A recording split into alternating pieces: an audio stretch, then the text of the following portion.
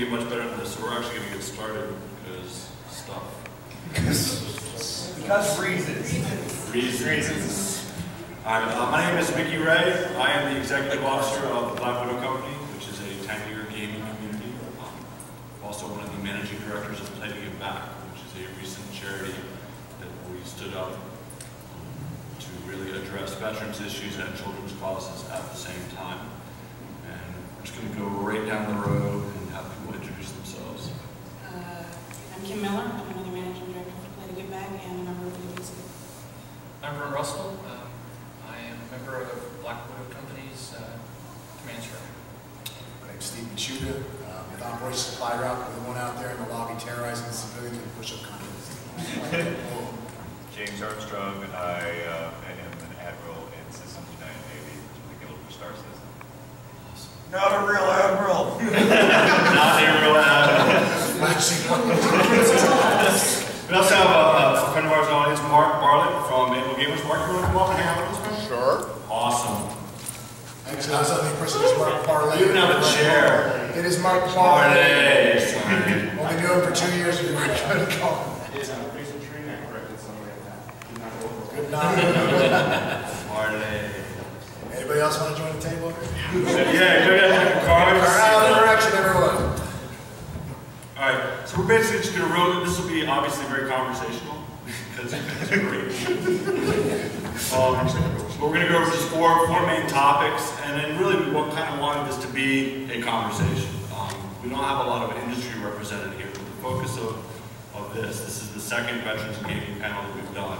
The first one was on veteran impact on the gaming industry. This one is focused on philanthropy, how we give back, why we give back, and how our charitable efforts in the gaming community kind of impact the community as a whole. So that is the conversation that we're going to have. We're going to start with, so the first question, the first topic is what really sparks the desire in virtual communities to engage in charitable activities? What's the catalyst for gamers, veteran gamers specifically, to say, hey, let's do something to give back? Anyone? I guess I'll start. Since Black Widow Company, obviously veteran founded, veteran owned, we have a large percentage of veterans within our organization. And with that comes the willingness to give. You know, a lot of our members have already served, and some of them are currently serving or formerly served. So with that, when they come to our community, there's always that willingness to want to further that commitment. They're still wanting to give, whether it's to their own community or to those other things that we find that we think are things that we want to support.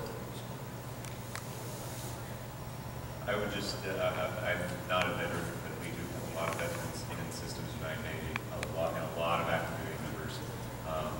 Everybody just wants to have a chance to actually, care about what they're actually doing, and for gaming, we're also human. We just want to give back something to, in our project. We spend a lot of money on our games, and give some of it, hopefully, to good causes that help the world with. For us, the military uses gaming to recruit, and a lot of people that are in the military are gamers, but we also have a lot of people coming back who didn't leave in the same condition in which that we shipped them off with. So we really work hard to make sure that gamers with disabilities are able to kind of jump back into the game and make sure that they're playing.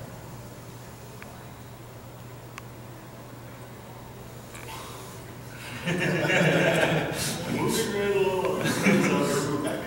So one of the things that we found, especially in BWC and the other organizations that we've dealt with, is that whole theory of continuation of service. Our whole organization and our whole kind of the way we go about doing the business of gaming is predicated on this continuation of service and wanting to give back. So we look for ways that we can do that at every step, and the response so far has been pretty amazing. Now, that segues kind of into the next one. Hopefully, Kim will be able to speak to this. How do you actually effectively manage the charitable efforts of a virtual organization? You've got people, West Coast, West Coast, East Coast. Herding cats. Yes. Herding generous cats. So that's the first thing. sorry? Laser beam. I think the first thing you have to understand is that it is very much like herding cats.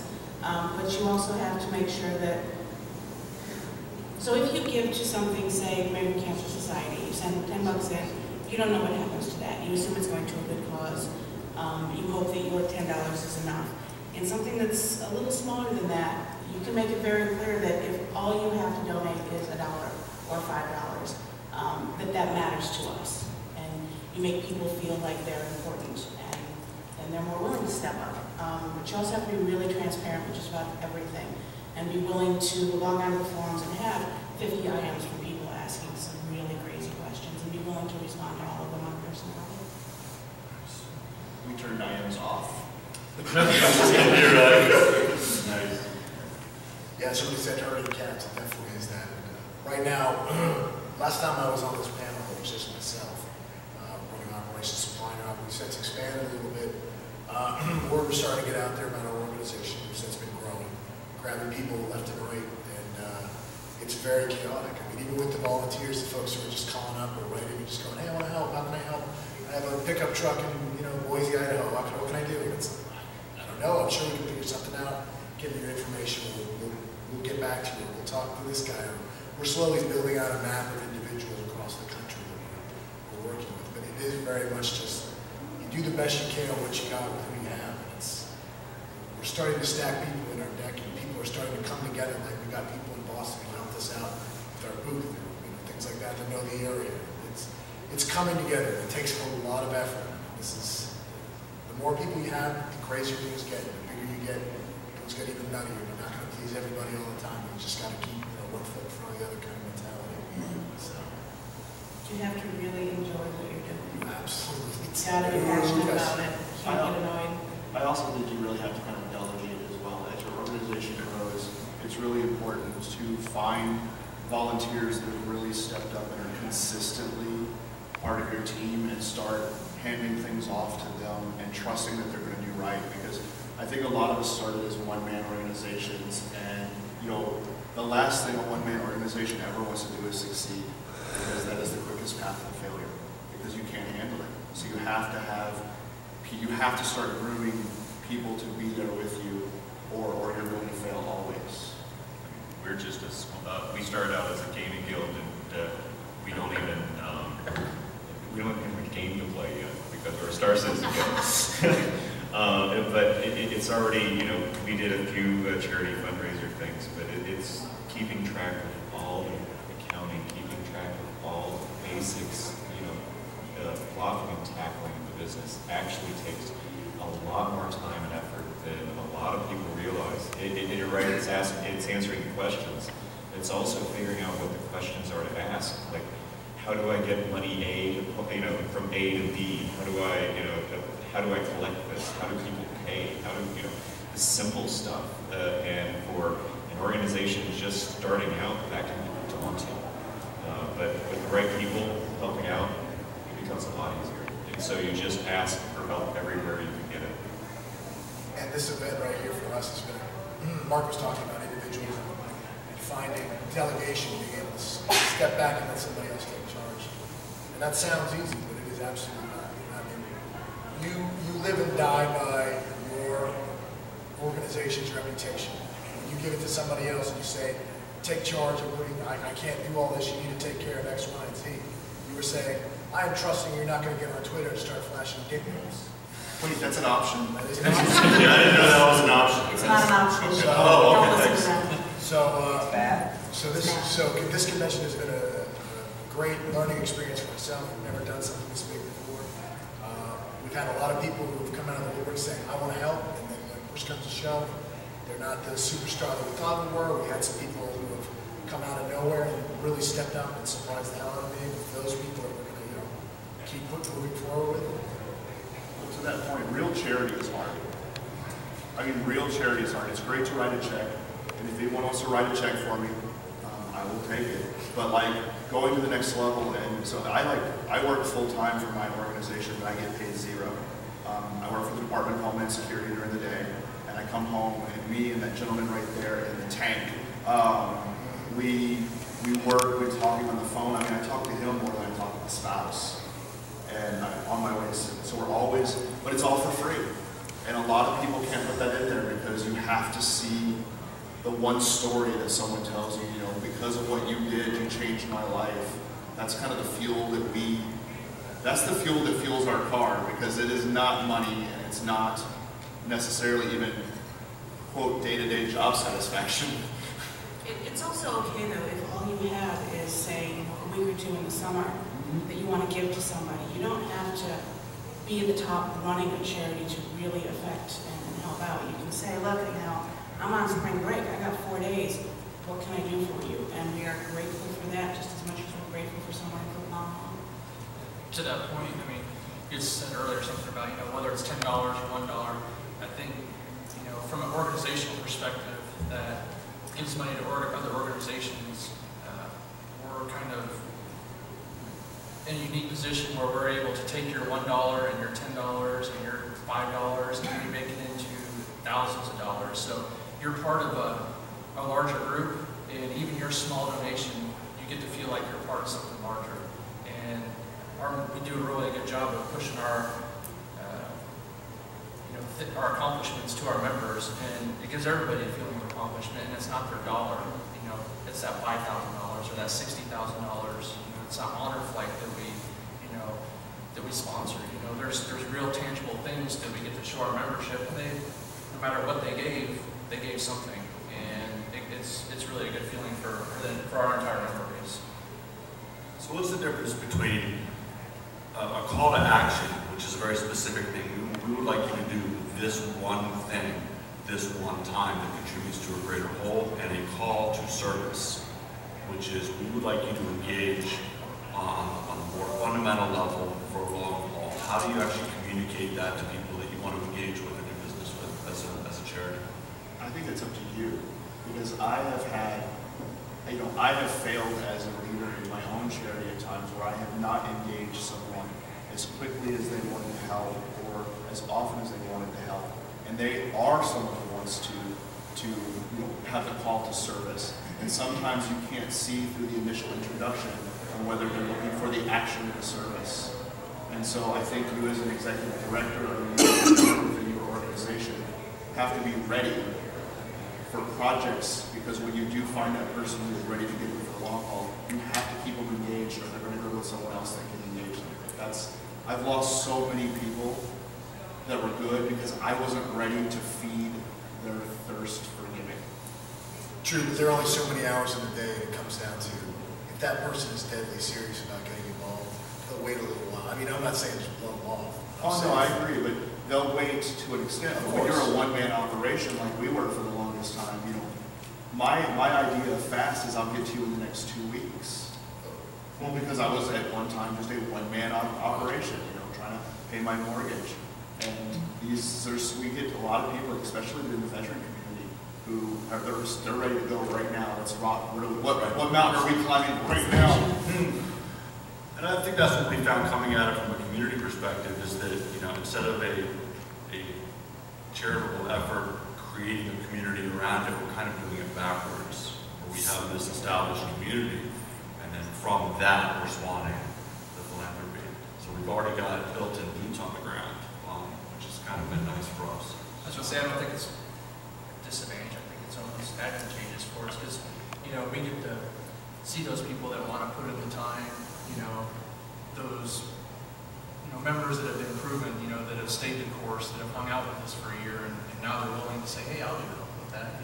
Hey, that's somebody we can count on because they've been doing X, Y, and Z for our membership already, so we can probably count on them to lead this in Austin, Texas, or California, because we have members spread throughout the United States. So I think that's something we're going to worldwide actually. So we did stuff in Germany as well. So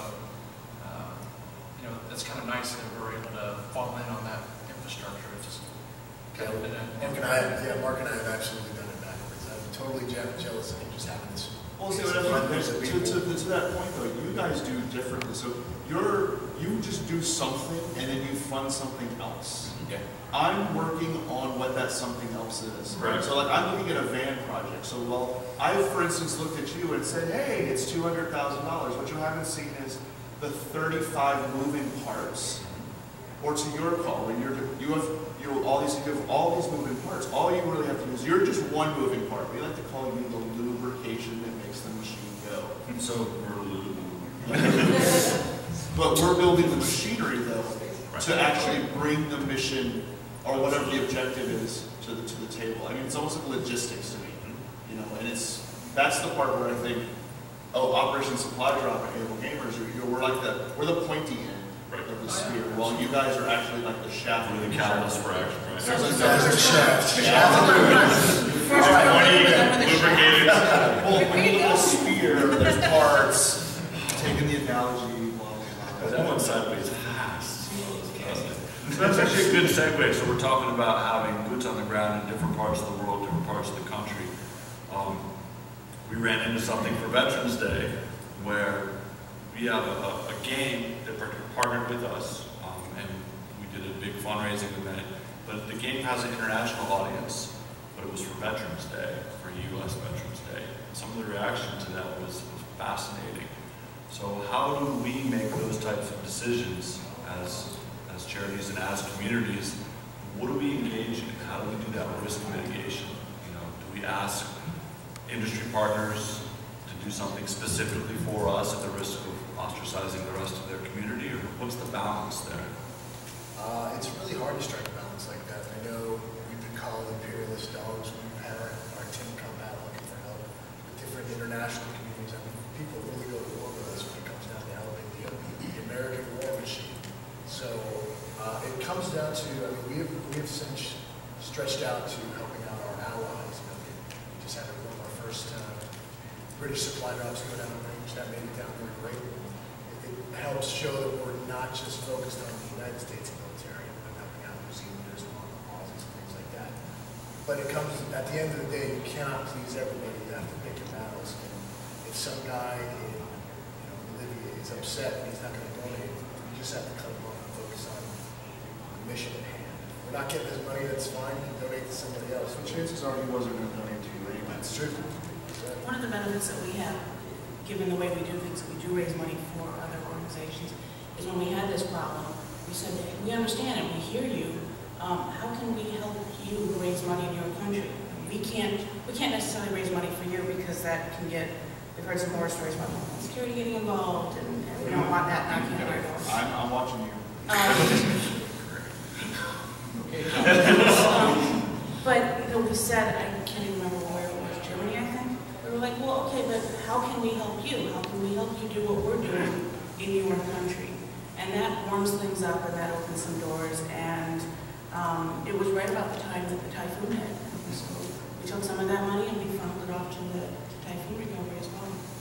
And it wasn't an appeasement. It wasn't like, look, we can do other things as well. It just made sense. Well, we saw it as an opportunity. Hey, we can do this as well. And I think we've learned lessons too. So I mean, moving forward, when we engage, other organizations, we'll prep them better. I think, we'll say these are some of the pitfalls we run into if we do this. Prepare them for that backlash that they may see dealing with a veteran type organization. So It's tricky though, and I know it was tricky for me as a veteran to listen to that backlash and to feel that backlash. Like, here I am trying to do something good for people that I know for a fact are very deserving, and yet I have this whole other part of the gaming community saying what you're doing is wrong, what you're doing is evil, and I know how to put my objective pants on for that. Because the instant reaction to that is, okay, unless you've kind of been there and done that, you don't really have the right to tell me what I'm doing is wrong. Now I'm trying to help people who've been on the sharp end. So it's tricky. You've got an international crew here. Did you have a little bit of uprising when you're helping U.S. teams? So not within ourselves. We had one guy in our community, and it's a community of almost 8,000 people. We had one guy who kind of loses shit. Those are good numbers right there. Right. You're only losing one guy. But it's industry though, because we're all capable of saying, hey, that one guy in Peru, or Bolivia, if he begs off, okay, we don't get his $5. But when we're talking to Sony, or we're talking to Riot, or we're talking to Cloud Imperium Games, and we go, hey, we want to do an event with you, and it's focused on veterans, then suddenly they have a decision to make. How much skin are they willing to put in that game? And we found out last year that they're willing to back that. They're willing to say, you know, we're an American company, we're going to honor American veterans on Veterans Day. And there's no downside to that. So that was actually pretty gratifying. The results of that were kind of nice. You also got to kind of have thick skin too. You can't get upset every time you see somebody tearing up our soldiers, just like you can't. Internet, it's the internet. It hurts. You can't, but you also can't burst in, like we did the first real charity event that we did was a 24-hour gaming marathon for St. Jude's. And I spent most of the prep of that in tears. Every time I just see the story, I'm like, oh my God, these poor kids. You have to develop a thick skin and you have to kind of step back and say, I understand these people aren't happy, or I understand I can't save the world, but this is what I can do.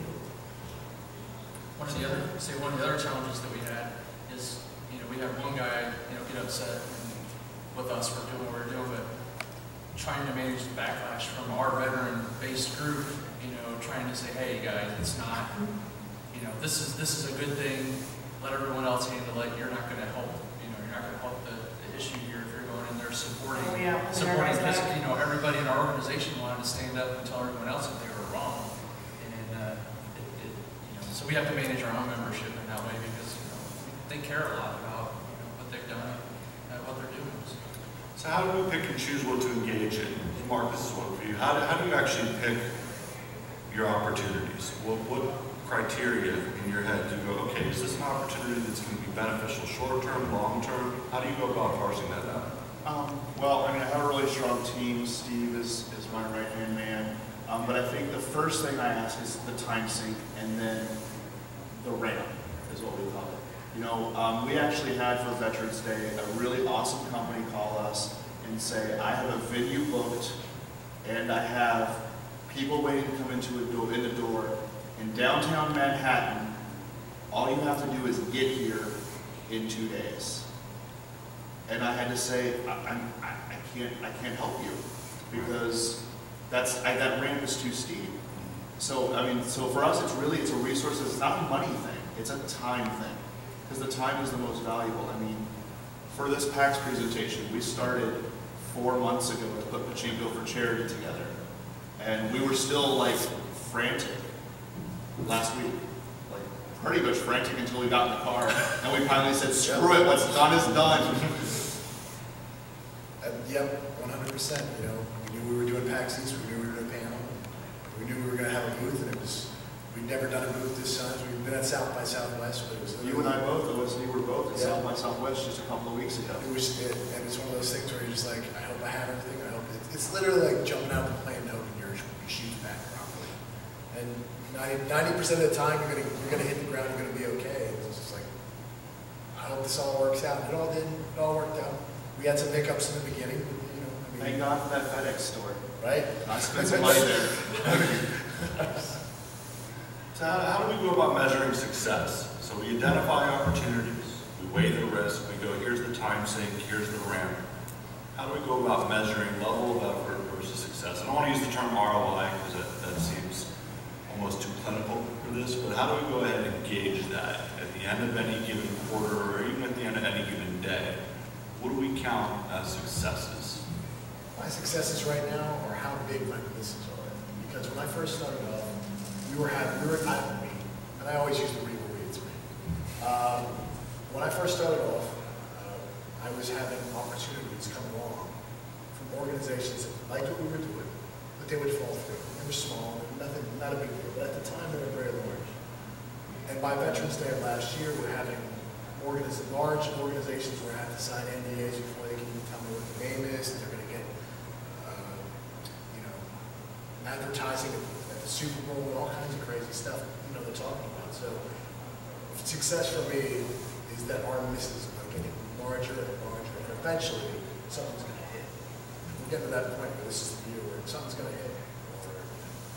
So I don't know where the success, I think the Rooster Teeth attachment right now, I think us going down to Austin and working with them for Fort Hood, I think that's going to be a huge get for us. So we'll just see where that leads us. Yeah, it's literally one day at a time. I don't know what's going to come through that door at any minute. We'll see.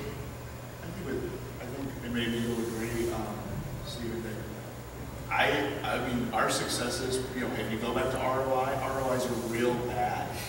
But I will say, I mean, like for me, when I'm able to fulfill the grant, I mean, like one of the things that just like warmed the cockles of my heart was we had a Navy veteran who really got messed up, who said, I need some custom gaming equipment because my son is 14 and we want to play Call of Duty together and I can't.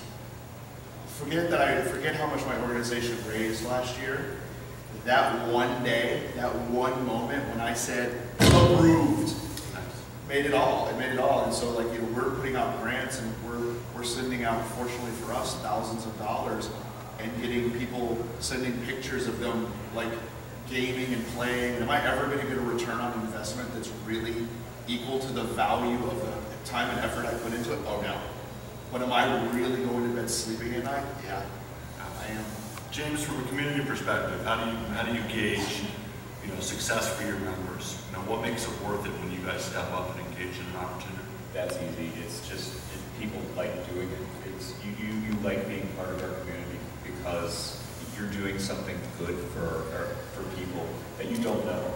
I mean, I'll never see anybody. At least you get to actually see some of the people and talk with them. I'll never get to see the kids that we help. We'll never get to, you know, hear about it. But that said, we get to read the stories and see how how that's impacted their lives. And said, we've been a small part of that, and hopefully we can be a larger part of that going forward. And every little item along the way, each dollar that comes in when we run an event is precious. You know, and it's just fun. You know, so it just makes you feel good as winning any game. Right. Should we feel guilty though if we use that as a selling point for our communities to say, yes, we play games, we do all these things, but look at all these other good things we do as well? Absolutely. Why? Because there's been backlash on that okay, you guys are just doing these things so you can, as recruiting tools, so you guys can just pull in more bodies. So you're recruiting people to help people out? Oh my God. Yeah. Horrible. Recruiting people that want to be helpful. I did get shit. I remember somebody was like, oh, now you're going to be giving magic cards to homeless people. Is that what we're doing? I was like, because again, Sure, if they want magic cards. right.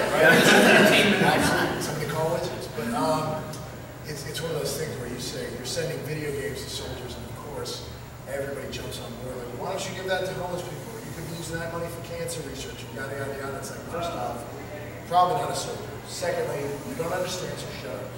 So we do the best we can. Yeah, it's this. I need to be PR trained. Yeah. But anyway, There's always going to be another charity, another cause, and we've struggled out with that in our community where we say, okay, we're doing this event, and you get 10 guys that pop up and say, well, why not this, or why not this, or why not that?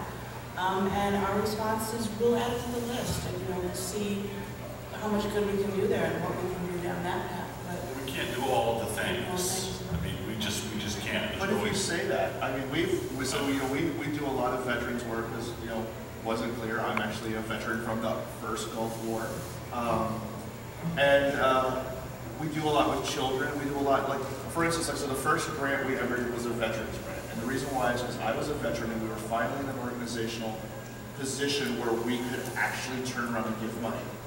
Steve over there said, what about kids? And I said, no, the first one's going to be this. We're going to get to the kids. And I've told people before, I agree that there are other things we can be doing, but this is the one thing I'm doing right now. What are you doing? Right. Absolutely. so that's the press train answer right there. Yeah, he's the one that makes me talk this way. I used to cuss and everything. Good job, Steve. thank you.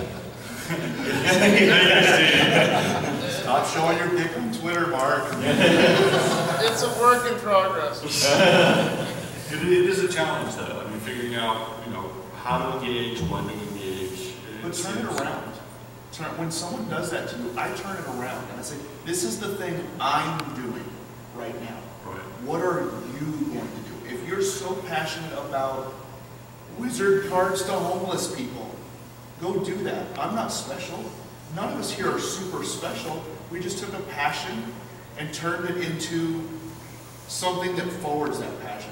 There's no secret formula. We didn't get a letter from the government that approved us to do it. We did it, and we made it happen. And anyone can do it. we sat around and said, let's do this. It might be fun for Christmas, you know, and it started out with that. And hopefully it'll expand from there. But no one told you you didn't get permission from anybody. No, we just did it. Yeah, let's do it. Figure it out. The first one that we did, it was a 24-hour marathon, and I swear, 2 minutes after Miki said, all right, that's it, we're done, we had someone on TeamSpeak say, when are we doing this again? That was a win. That was a big moment. Are we all surprised at the lack of competitiveness amongst, say, the people on this stage for charitable dollars in the gaming community? Whatever it is. But it strikes me. So I should call off that event, Steve? Yes. Well, You're good going to to laugh. you're going to back the things you care about. It's so, if you wanted to donate to what we care about, you're going to donate to what we care about. You're not going to force, me to donate to, people who lack Tupperware. I don't know. Your grandma will sell you something. Tupperware. Wow. Somebody hates Tupperware. So I'm going to tweet that right now. It's a big charity, but you're going to find the people or the charities that you care about with your dollars. And my job is to say why what we're backing is good and why you should give some of your income to me.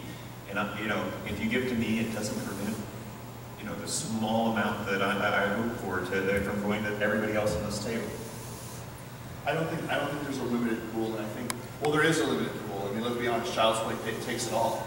I'll say it. But, there's that PR training. There we go. Damn them, those sound like no, I mean, they do great things, but they were for a long time the de facto gamers charity, and a lot of us here are kind of starting to get our wings, the wind beneath our wings, and but here's the thing, Child's Play is not losing any funding as we grow. Right. I don't think there's a limited pool. I think it's just like what he just said.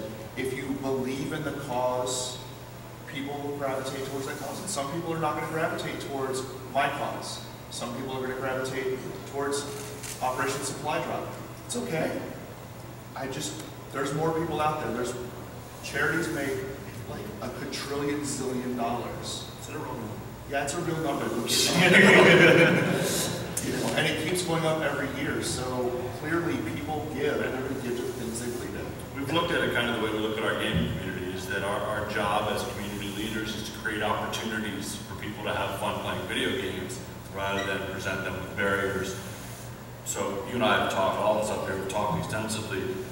I feel that partnering together, helping to fundraise for the VAN project, creating those opportunities for each other is the path of least resistance when it comes to overall giving back. And it's, we're stronger together than we are apart. We've partnered with OSD trying to get some controllers out because you were working with some disabled vets. You really tried. Yeah, you did try. We tried but you had the context and I had the knowledge, and we tried to put it together and see what came of it.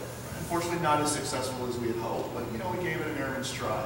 Absolutely. Did you say airman's try? I'm an airman. Oh, man, that's embarrassing. It's not embarrassing, that's mean. I think that also means that you don't have to do things at the level that we're currently doing it at.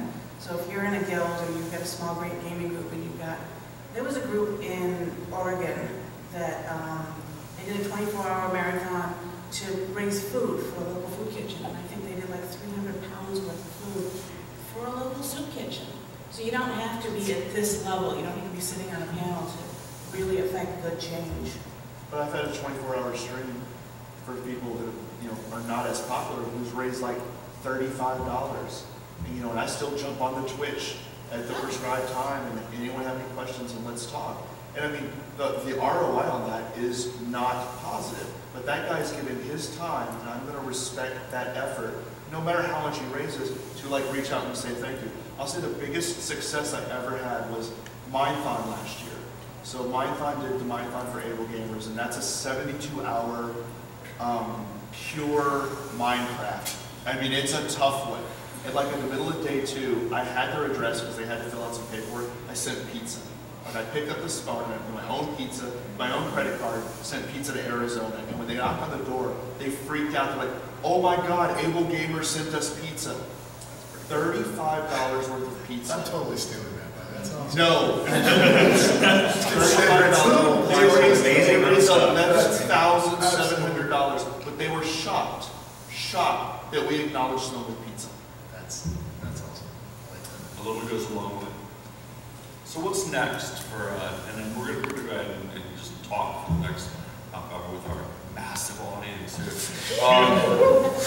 It can be noisy. Yeah.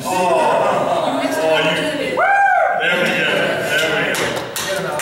So what's next? So now we're at a place where now Child's Play is beginning to kind of separate from the mothership somewhat. More opportunities and more conventions are open to smaller charities that are really doing good specific things.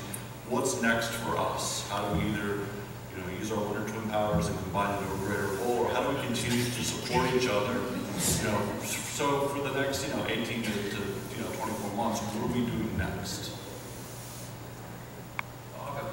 I know as far as what we're doing, we've been pretty successful, and the next event that we have is the Honor Flight. So Black Widow Company and Play to Give Back are sponsoring a honor flight out of Atlanta, Georgia. For those of you that don't know, the Honor Flight network takes World War II veterans, currently World War II veterans. They're starting to work down to the Vietnam vets as there's less and less World War II vets, but they take them out to Washington, D.C., let them visit the memorials in certain portions of the cemeteries and whatnot. It's a 2-day event. But we're sponsoring that. We're pretty happy being able to fully fund the flight. So we've been pretty lucky doing that. Well, this is our year. I mean, this is it. This is going to be the year where Operation Supply Drop, this is our building year where we can turn this into a full-time job, or it won't go away. I mean, the bottom line is, after May, like about E3 time, we're going to know if this is really going to take off or not, because the number of people we have signed up for our 24-hour game event, 8-bit salute in May, it's kind of getting silly. I mean, all those big names come together, partner with Twitch, and Rooster Teeth, and Respawn. I mean, it's all the big names, so it's like, if it doesn't happen here, I mean, we're going to keep banging our heads against the wall. It certainly looks like it's going to happen. And I might as well go ahead and say it here because it's such a small audience. We're also opening a store, a Humble Bundle competitor called Indie Ammo Box, where what the deal is a lot of indie devs are coming to us and saying, hey, how can I help? I'm a one-man studio coming out of XYZ. You want to help out? Here's 100 codes for my iPhone game. It's like, all right, that's great. Can't use that, but cool. Thank you for your donation. And over time, larger and larger studios were coming to us with codes. It's like, we can hand these codes downrange, and that's great. However, it got to the point where we suddenly realized some of the biggest names in the industry are handing us hundreds and hundreds of codes, and it's like, hey, I think we can turn these around and turn this into a small profit for you. You can write it off as a tax break. Next thing you know, we've got 20 of some of the biggest names in the industry stepping up to help out. So within the next couple of weeks, it was supposed to be done by now. We're supposed to be announcing this, but we're not ready. We're almost there. Anybody that's done any time in the industry talking about development, things get pushed all over the place. So again, we're trying our best to get this up and running. But within the next couple of weeks, it'll be up and running. And, I'm really excited. I think between those two events, by June, it's going to be very interesting. Outstanding. James, what does Sun have on the horizon? We keep trying to come up with different events. It'll be, because we're a Star Citizen Guild, it's what's next giveaway. What are we, people are regularly talking about, I got this extra ship, can we raffle it off? Can we build a little bit of money this way? I've just got, hey, can you put the donate button up? Figure out where are we going? It's what's next? When dogfighting module comes out, that's something big for our Star Citizen. It's let's do something around that. Maybe a small entry fee to get into a dogfighting mode. And then there's the stuff that happens through the year: Christmas, Thanksgiving, pick a holiday. There will be something around it. Awesome. Mark, I know you've got big plans for this year. Some stuff we've talked about. So Able Gamers, so we basically bring games to make sure games are accessible for people with disabilities. We've run into a real problem, and the problem is that we have this lab that's located in the middle of nowhere because it's all we can afford. And every once in a while we have people with disabilities who come to the lab and they try out all this amazing technology. We have a maker space with a 3D printer, things like that. But we've decided this isn't working. It's not a sustainable model of helping people. So we actually were also going to release our thing, but our stuff did not come together in time. But we're starting a new project called Driving Home Accessibility. And the idea is that we've got everything logistically ready to build a full-size mobile lab where we can take it across the country to children's hospitals and veterans hospitals and long-term care facilities and nursing facilities, where we can then turn around and get people to know exactly what kind of equipment they need to get back into the game. And then if our funding stream looks right, give them that equipment. So we've got a 12-month plan to launch that. So we've got, for like starting today, we hope to be able to have something to present here at PAX next year, and then roll it across the country to E3. And that's 200 grand, so if anyone has a check, make it out to the Able Gamers Foundation. It kind of ties into what we're doing the rest of the year is projects like this. A couple of people that we've talked to here that are working on a new con or working on a new project, and we say, great, let's talk, how can we help you? It's kind of exciting.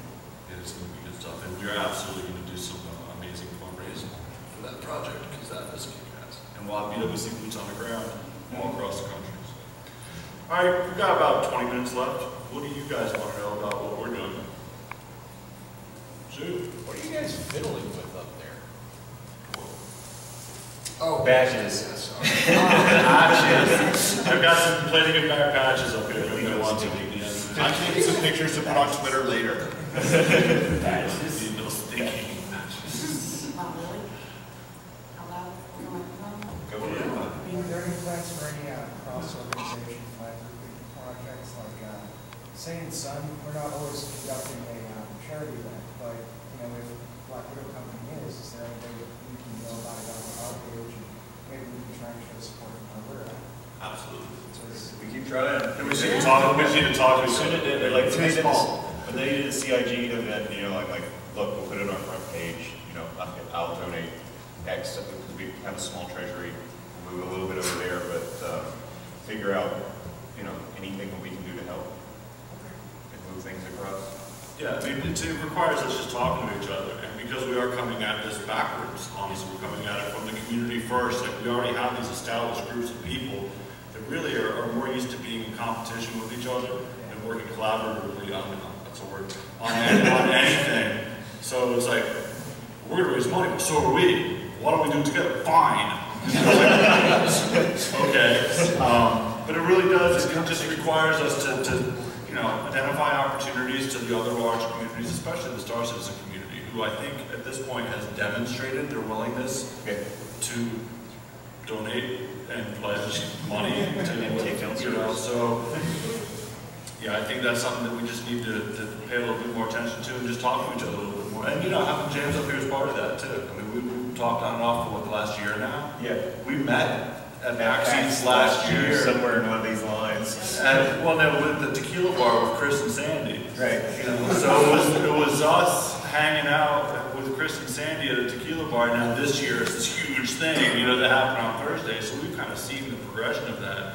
But, we've kept in touch, and that's why the Joker's up here. While we're talking about joining up, so I want to take a second. This never actually got done.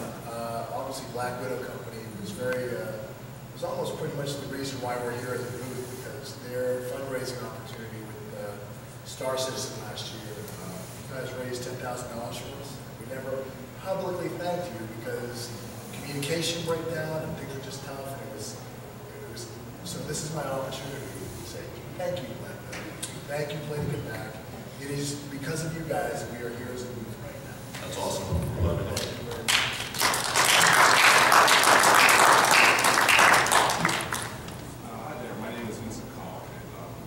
Starting a podcast that is, the aim is to profile all sorts of nonprofit organizations, charities, NGOs.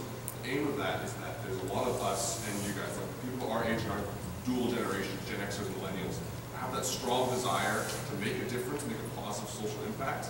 But some of us have a very sort of vague idea, don't have a very strong focus, don't really know how to take that next step that all of you guys up there have done to become something, like to found something to make that difference. So it's great that you guys are actually on a panel like that already. I was like, oh, because I can just ask this question to you guys as a group. But what would you say to those people who want to take that step, to become that NGO or that nonprofit, for whatever cause they're supporting? Like, what advice would you give to them? Just real quick, build a team. Because Mark alluded to this earlier. If you go it yourself, if you do that, army of one approach to it, the worst thing that can happen is you get successful instantly and people respond in a huge fashion. Because then it is just you sitting there going, I cannot do all these things. So build a team, do your homework on the legalities of everything. CIG handed us a $65,000 check last year and we went, what are we going to do with this? I'm not cashing this. So the whole process of the corporation, the 501c, I mean, just really all the moving parts, do your homework first. Because that 6 months that will take you to do your homework and to build your team, you're not going to lose your passion. And you're really not going to lose, unless the sky is falling and raining money on your head, you're not going to lose any huge opportunity while you take the time to learn what you need to know to be successful.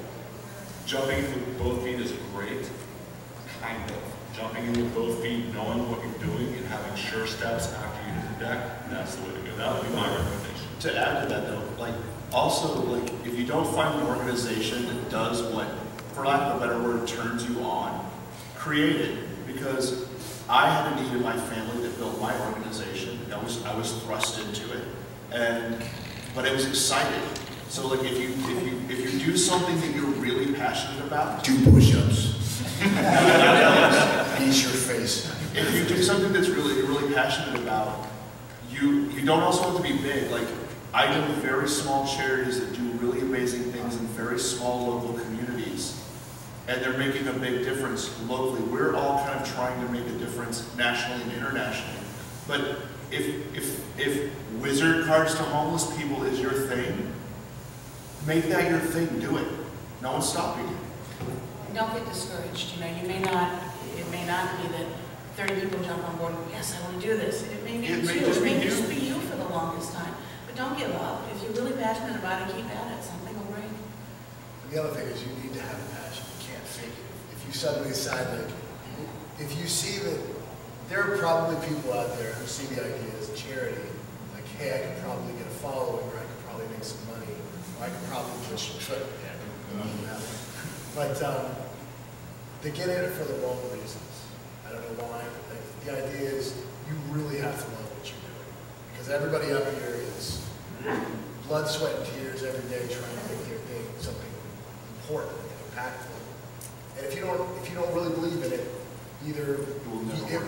first off, it won't work. Second off, you won't believe in it. You won't put the time or energy into it that you need, and that it needs to succeed. I think most of us have all got full-time jobs and had lives. But honestly, I've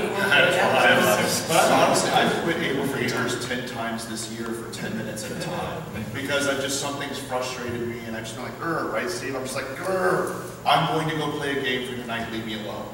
You get to play games. No, I don't. I have actually had fantasies of a nuclear holocaust just for the idea where I wouldn't have to check my email for a day. Where it's just like you can actually just turn the everything off. King Comcast, it'll go off by itself. You can seek some help for that. I'm not kidding. And I would add, and this is important for me, ask for help.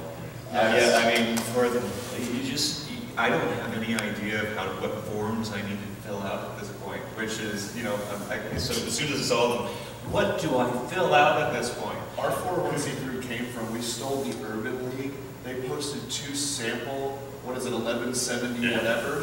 They posted 2 samples, and I literally wrote ours by going, well, they said this, so I'm going to type something that looks like this. And there were these great sample documents, and I got through the first time.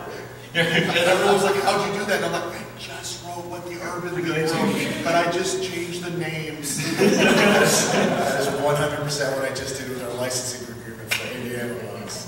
I did end up going to a lawyer because I was like, you know what, I probably don't need it. Yeah, the first thing you should always make if you want to start a charity is a lawyer and a CPA. Oh, yes. We're almost cheating because we are, this is a veterans in gaming panel, so having that foundation actually makes it easier for us You know, I can talk to Eric, and he'll go, yeah, I was in the Marine Corps. You know, so instantly, I was in the Marine Corps, but he and I instantly have a shared context that makes it a lot easier for us to talk about and be on the same page as far as, hey, we're going to do this great thing. We already have that commonality. That built-in community we found as veterans, there's nothing like it. Yeah, and our members we have a very diverse group of members, so, you know, a lot of us have been in the military, some of us haven't, but we have some that are lawyers, we have some that are CPAs, you know, they may not do the work, but they give pretty good advice, and they can point us in the right direction with some of the things we may do or may not want to do. And we're always willing to talk to people that want to start out and say, hey, we'll spend an hour a day, a week with you. If you've got something you're really passionate about, and you want to pick our brains, how we got from A to B, we're more than happy to do, you know, unofficial consulting in that matter. And no matter how smart any of us are, we don't know everything. I know everything. Except for Kim absolutely. I would say also get a mentor. Yeah. Right. Find somebody who's done it already and really that you click. Even if they're not in the same, they don't have to be in the same area of philanthropy at all, but they've probably stepped in it already and can tell you where the landmines are.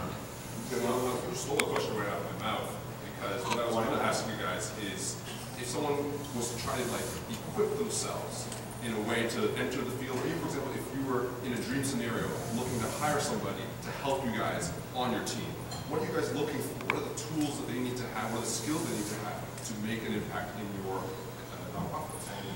It depends on what I'm trying to do. Like, everyone in my organization is a jack of all trades and a master of none. Yeah. But you gotta have that passion too. I mean, I look for the jack of all trades master of at least 3 or 4. You know, because at a certain point you identify very specific needs. But again, it boils down to the, I don't want to use the term lowest common denominator, but it boils down to integrity, passion, dedication. For my military service, it's, on time, on target, never quit. So anyone that I meet that has that same mentality and applies that to whatever they go about doing on their day-to-day, that's somebody I want on my team, and it just matters. But I'm sorry, I didn't mean to say, but to turn that around, we're all so small. Right. That, like, even the thought of having somebody that does just one thing really well, right, makes no sense to me. Because I need 40 things done, okay. But you're not going to turn it down. I wouldn't turn it down, but I mean, he said to hire. So, if I am now investing foundation money into a resource, a dedicated resource, I couldn't tell you what that did. If you gave me $100,000 and say, go hire somebody, I wouldn't even know where to start, because no one person is going to bring everything I need. Right, that's true. Well, in my situation, it's kind of the opposite, because I have an ace in the hole in Austin. My 2 ICs, a business dev guy, guy's a wizard. I mean, he has accelerated, he's taken my young grunt charity, and he has fast-tracked in the last 6 months to a level where we're setting up meetings with Rooster Teeth, and we've got profit sharing and wargaming. It's just because this guy knows the talk. He can get on the phone and he can baffle people with bullshit and biz dev chat. It's amazing listening to him go. Austin, or Glenn Van, 2 IC, absolutely amazing. So as soon as I get some money to throw at him, he's getting a paycheck like which he's never seen. I think it depends on the charity, it depends on the focus. It really does. I mean, everybody's looking for something a little bit different. Again, we're coming at it from an angle where we have, thousands of people who draw on. So it's a little different for us. Yeah, question for the entire panel. What was the one moment where time stopped for you and you realized this is why I do what I do? Dog fight module. I would say it was the day we ended our first event, and you actually saw, so I was like, oh, we'll raise $300 or $400. It was about 5 times that. That's a small number in total, but it was still a really proud moment for our little organization that's growing. I will say my one big, holy camole, I can't believe I'm privileged enough to do this, was actually this really crappy expo in New Jersey that we were invited to, and no one showed up. But there was this kid in the booth 2 doors down to me that was born with an abnormality. Thank you. Where his arms had never grew. He had hands, but he had no arms. And we were demoing Fruit Ninja because Fruit Ninja is one of the only games a person in a wheelchair can play because it doesn't look for anything from the belly button down on the connect. And he kept sitting there, and he had perfectly working legs, and he kept trying to play Fruit Ninja, and it just wasn't working. And I was really kind of bummed because I thought maybe I was failing.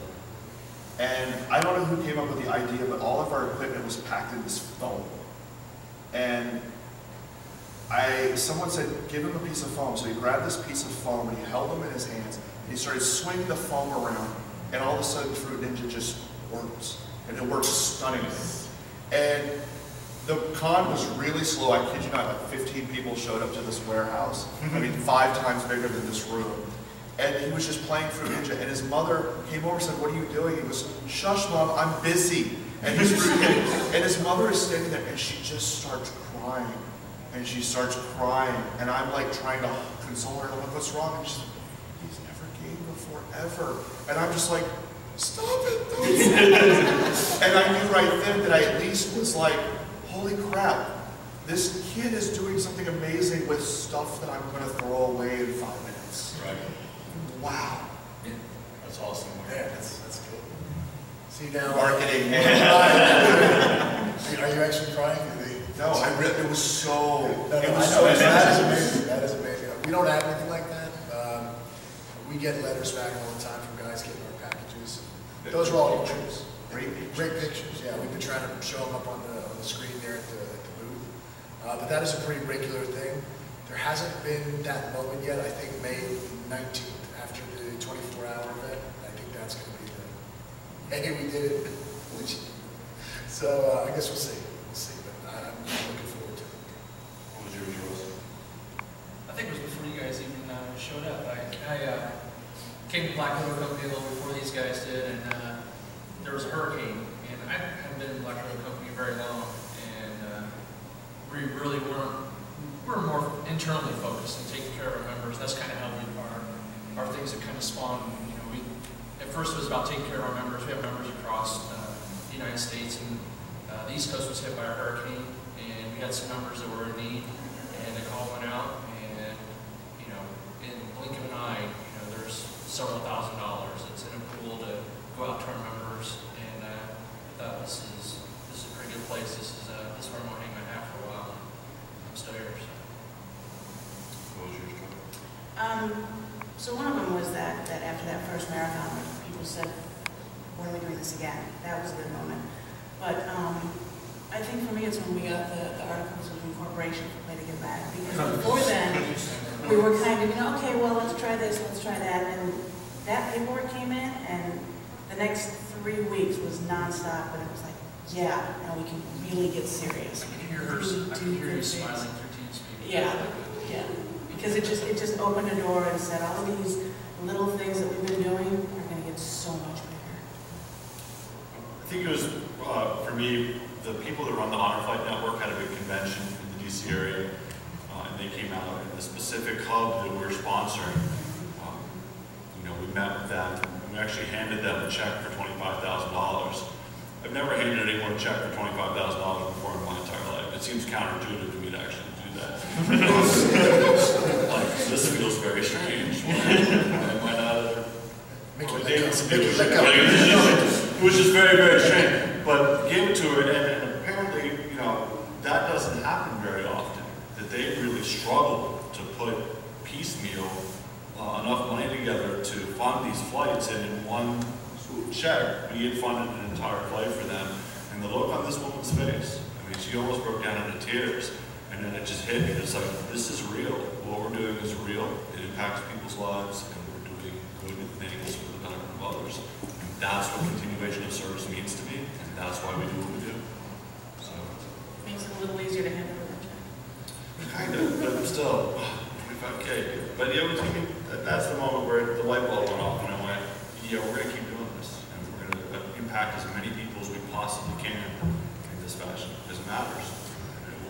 Matter as long as we have communities, as long as we have gamers, as long as we have people who are passionate about what we do, which is everyone up here on the stage, and we'll do nothing but grow and get bigger, and we'll do better things down the road.